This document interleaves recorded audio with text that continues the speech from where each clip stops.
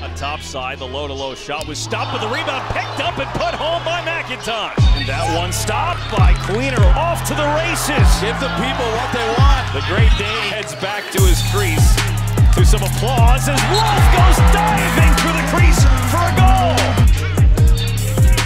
Only 2 face-off wins here in the second half.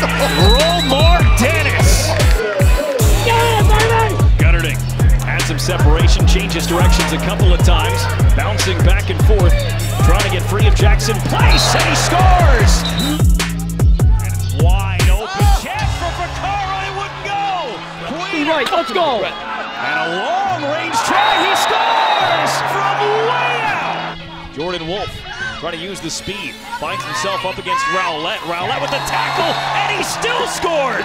What a shot from Jordan Wolf, he goes bar down! Yeah! And a dive near the crease goes in! McIntosh working on the big bounty of Newman,